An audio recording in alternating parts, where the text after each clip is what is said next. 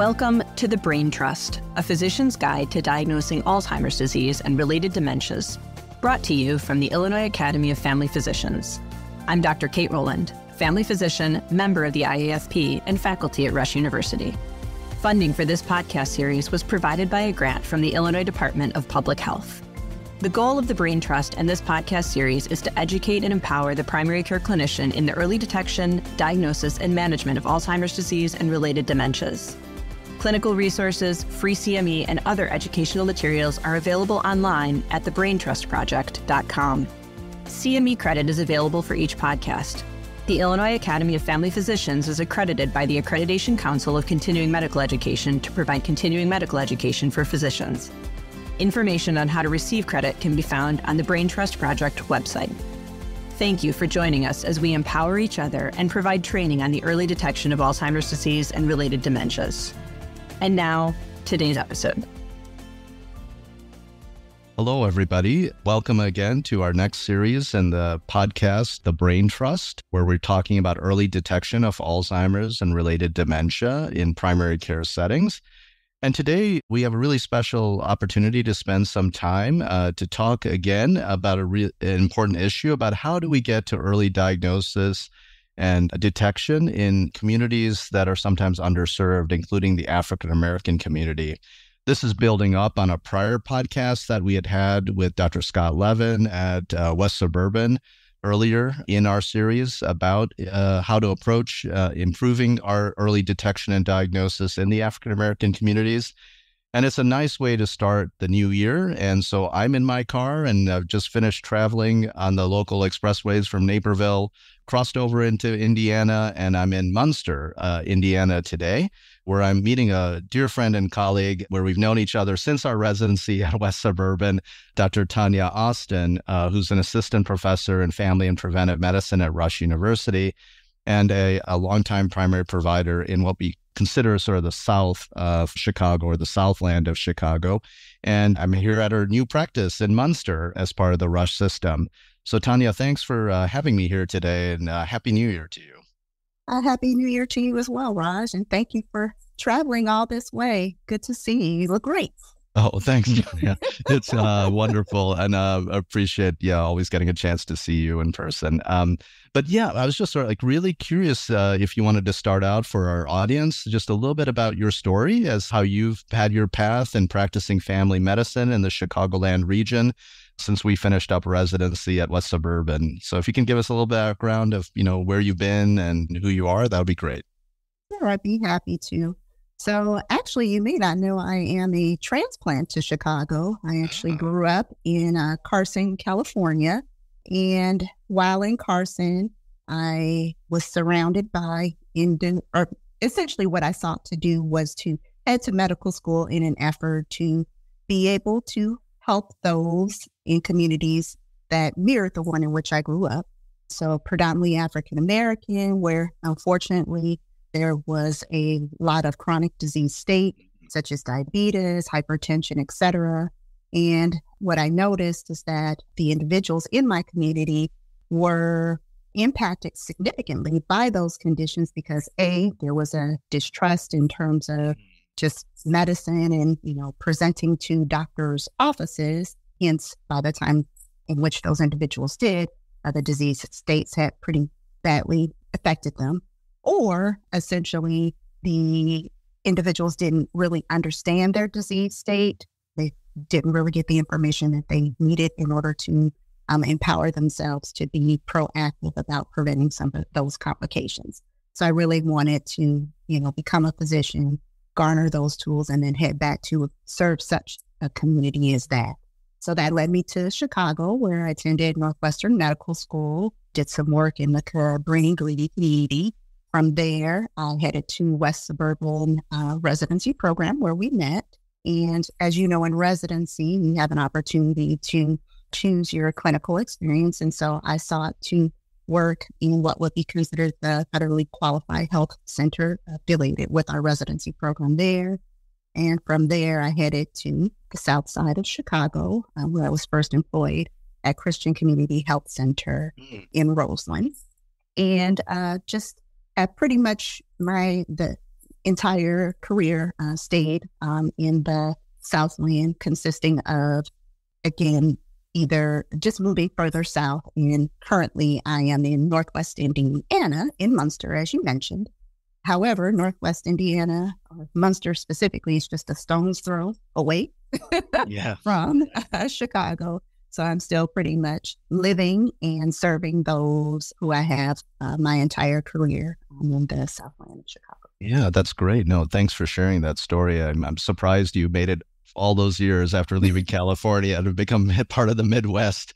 You're a success story for all of us. So that's great. If you wanted to expand a little bit about the community on the Southland that you've mainly been practicing on and with and supporting in your primary care family medicine role, and some of the characteristics of the community and how well it fit with the community you grew up in Southern California, and some of the unique features that the community has to work through, especially some of the older adults in the community. My patient population is, I would say, and has always been, approximately 80 to 85% African American, and with the rest of the patient population consisting also of other minority patient populations such as, Hispanic, Asian, Indian, and then Caucasian. The Southland is very unique in that although where I've been practicing, the patient population is predominantly African American, is very diverse in terms of financial state. So essentially, there are places where people or patients are, we'll just say, well above the middle or high income, I should say. And then you can essentially just go perhaps a mile or two and the patients are low income. So very, very diverse in that sense. There are, despite being a very large area, still very few hospitals in the area and very few doctors' offices, which makes it challenging in terms of certain resources. However, I will say most, certainly not all, but most of the physicians that do care for the patients like myself reside in the region, which really gives us a great perspective and a pulse on what is needed. The area here, because of the, diversity in terms of just finances, is still plagued as the community that I grew up in with a chronic disease state.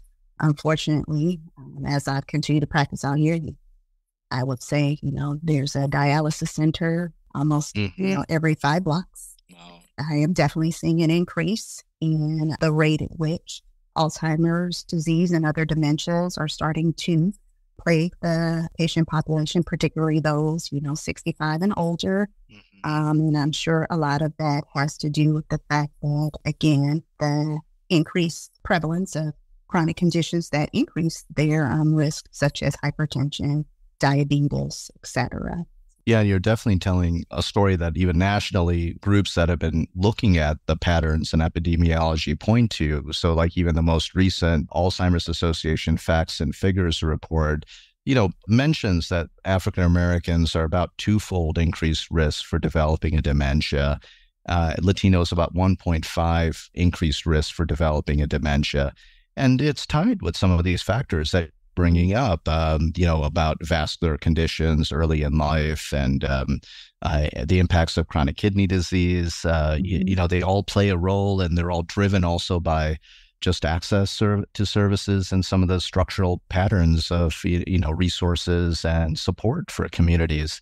And I just wanted to kind of get a sense, because I think sometimes we look at a community like the African American community as monolithic, like it's all the same. But I think you're bringing out, like, even there's so much differential in a community, even in the Southland, as far as like socioeconomic status, about other conditions that affect people's well-being. And you've had an opportunity to practice, at least in the Chicago area, like on the west side of the city, in an urban area, like on the border of Austin and Oak Park, and Roseland as a community within Chicago on the south side, and then in sort of the metro area or the suburban areas that are further south of the city in your current roles. And can you kind of talk a little bit about that, diversity of the African American community and how that plays a role sometimes in, maybe changing the approaches around diagnosis and caring, an early detection of Alzheimer's disease or related dementias?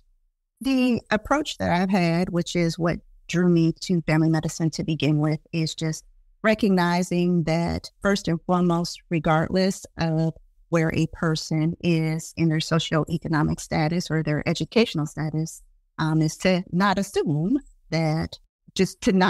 when it comes to discussing disease states or patterns or what they know. And so just really taking the time to stress with that individual that essentially my goal is to partner with them to keep them healthy. And part of that, or the main piece of that, is them being able to understand why it is that certain recommendations are being made, and then empowering them the ability to have some shared decision making in terms of what it is that we're trying to face. And I've just found that, especially amongst African Americans, where, again, as I've mentioned before, there's just been this heightened level of distrust that's just been passed on through generations, that's greatly appreciated and is really seen as caring.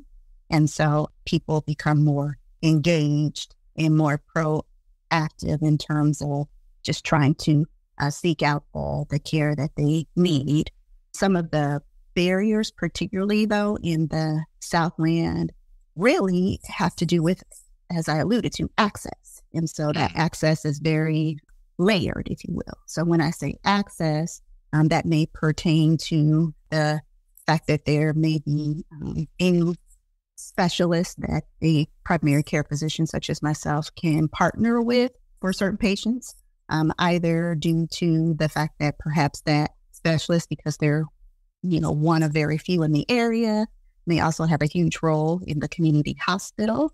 For instance, like a neurologist may be over the stroke program. And so their office hours are few far and in between. Or perhaps, from a socioeconomic standpoint, they don't accept certain insurances.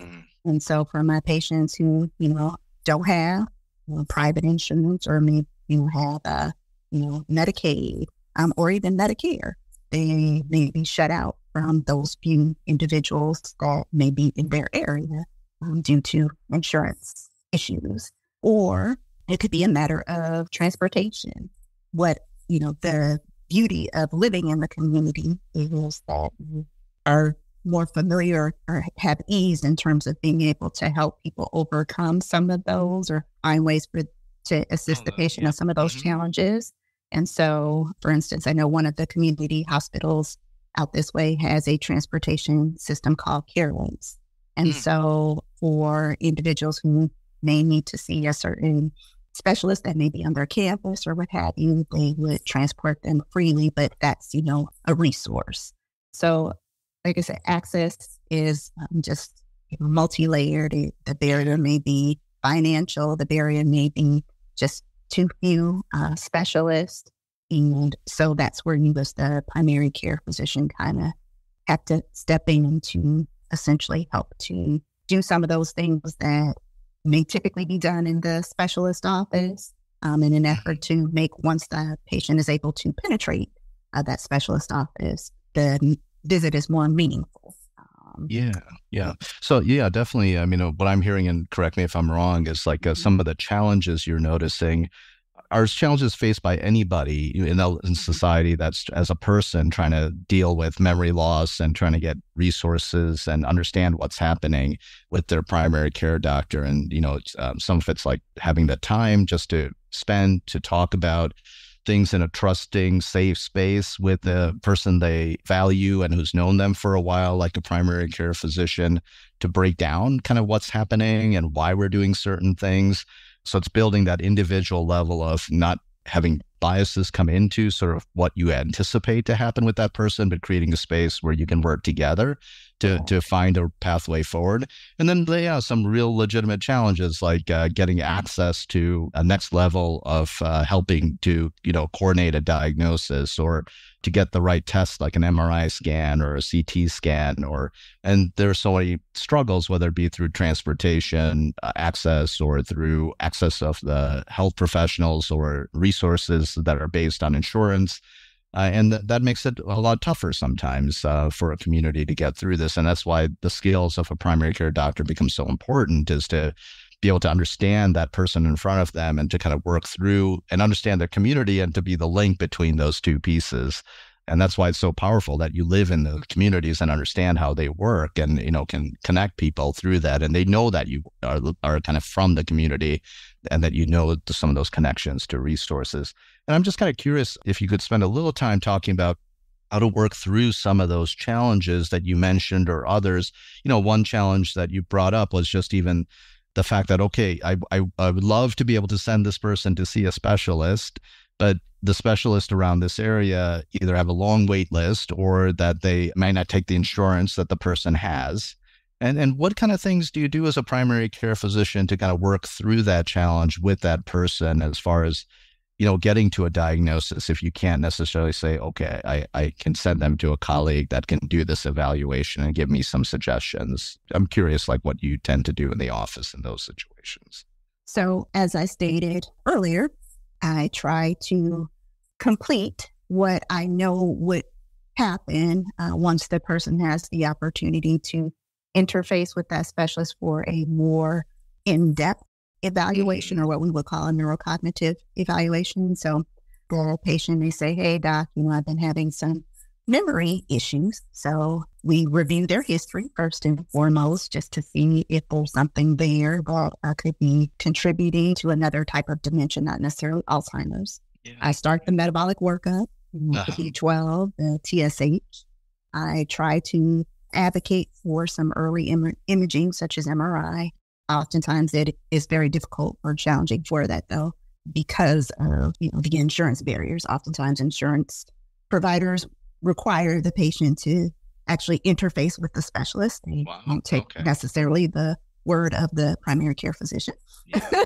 Well, hopefully we can keep working with groups like the Illinois Academy of Family Physicians to change that around, right? Yes, to improve access for our communities. Yeah, absolutely. And then, essentially carving out some time to bring the patient back in to be able to perform some more in-depth cognitive evaluation, be that at their preventative care visit or what people know as their annual physical. For those individuals who may be over 65, their Medicare wellness visit, at which time we do something called a Medicare health risk assessment, where we look at or ask questions pertaining to their activities of daily living to give us an idea as to if some of those memory issues that they may have brought up, how significantly they may be impacting their day-to-day. We do also a cognitive evaluation, be that using like the mental status exam, be it, I think there's a tool called the 6 tool, where it's just a simple yes, no, pertaining to memory issues. Yeah. So just trying to get an understanding of where they are, if there are definitely some cognitive deficits there that may be early, and how significantly they may be impacting that individual. And if there is some significant impact, then considering starting some type of cognitive or medicine that could help with that cognitive issue, because it may very well be early dementia. And then me personally, what I try to do, especially being in the community as a community physician, is just really trying to put myself in spaces, even though you may not know I'm a very shy person, but putting myself in spaces where if I send a patient somewhere, hopefully there will be some name recognition, and that will allow that patient to be able to interface sooner. So that means, getting involved in medical staff leadership at my local hospital. That means getting to know some of the case managers, or seeking out who the case managers may be with certain insurance groups or, physician health organizations. participating with some of those physician health organizations if allowed the opportunity to do so.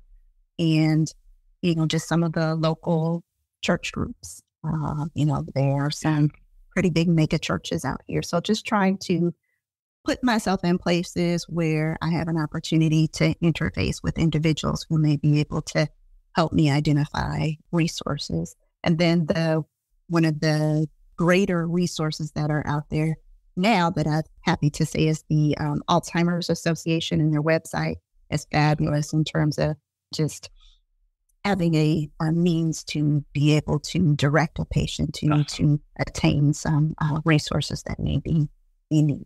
Yeah, no, great. I really love the way, you don't stop if you're a little bit delayed or, the patients are delayed in getting an appointment with the specialist, even though you may want to have that as the original pathway, that you just have to continue to work, right, with the person. And you don't have to do it all at one visit. You can break it apart or, have them come for an annual physical or annual wellness visit for Medicare and use that as your opportunity to engage with the person and to build kind of a trust and a storyline over time and do the workup. Because in the end, you mentioned the workup, right? You did all the asking them about where they're at with their cognition and then checking for other conditions that might be related, that could be solvable, and then seeking out imaging if possible, and not hesitating to sometimes make the diagnosis and start somebody on an appropriate treatment to start the process, and then connecting them with the community resources. So I think you're doing all the wonderful right things that a good primary care family physician working with diverse populations does to support a community through that. And, as we're approaching the end of our time together, I was just wondering about, is there an experience, a positive experience you've had in sort of doing that early diagnosis and pathway with a family and really helping them through sort of that, walking with them in that journey as they, bring up an issue with memory loss and then helping them to get to that diagnosis and treatment options? Yes, actually, recently I have a elderly African-American couple. I see the wife as a patient, and she does have early Alzheimer's dementia. And the benefit knowing that is that she and her husband now have the opportunity, to sit down and really just make some decisions going forward in terms of finances, their living will, just the anxiety of, knowing, okay, I'm not crazy, something is going on, and just essentially having that why in terms of why I'm feeling this way I'm feeling. And then that's kind of helped to alleviate some of the depression, obviously, that goes along with that.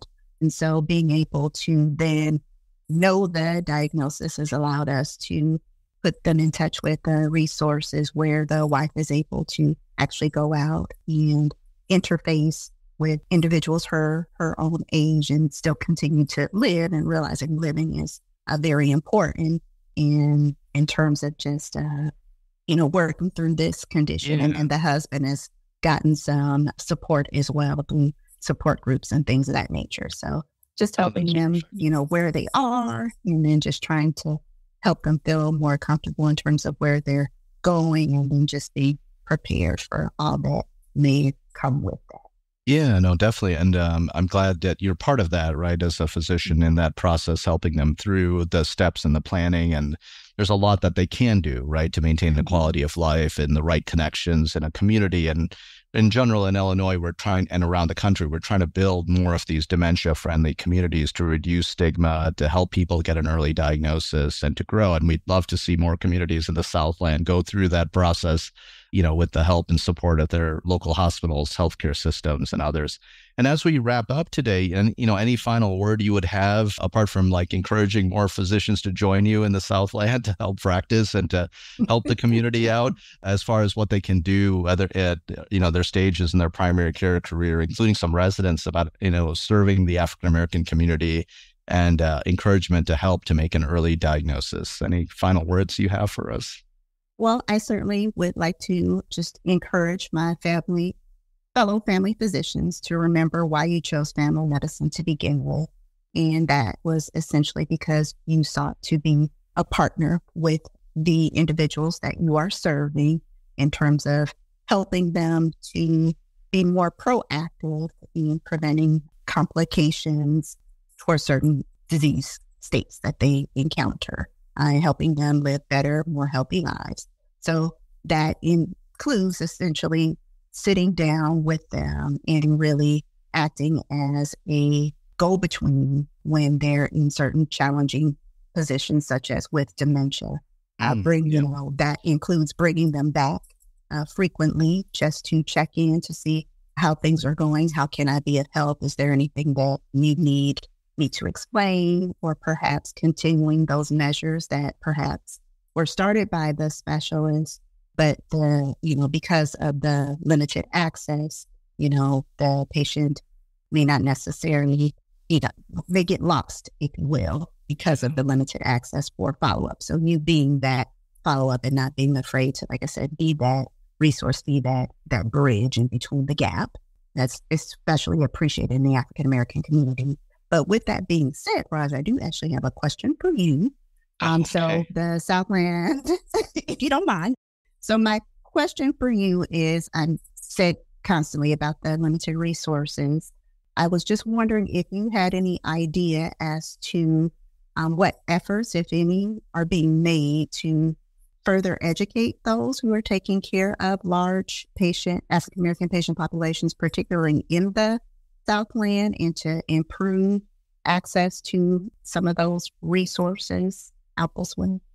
Yeah, I think it's definitely a multi-pronged area. And we'd love to kind of have a broader conversation and bring this up in the future. But I think some bigger avenues is making these communities more acceptable to dementia-friendly, becoming dementia-friendly through a process that's nationally recognized.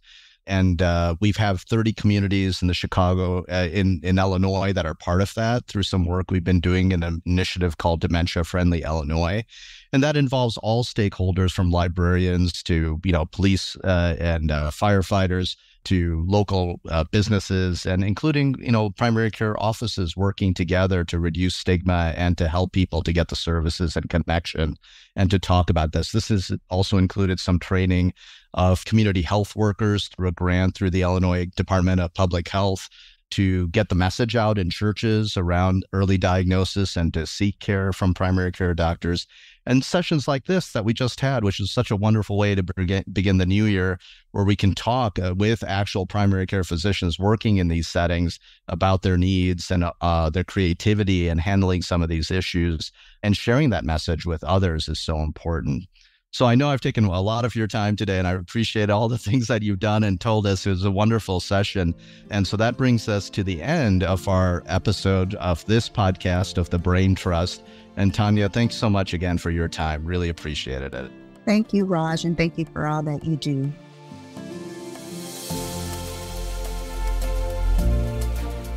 Thank you to our expert faculty and to you, our listeners, for tuning into this episode. If you have any comments, questions, or ideas for future topics, please contact us at podcast@thebraintrust.com. For more episodes of The Brain Trust, please visit our website, thebraintrustproject.com. You'll find transcripts, speaker disclosures, instructions to claim CME credit, and other Alzheimer's resources as well. Subscribe to this podcast series on Healthcare Now Radio, Spotify, Apple, Google Play, or any major podcast platform. Thank you again, and we hope you tune into the next episode of The Brain Trust.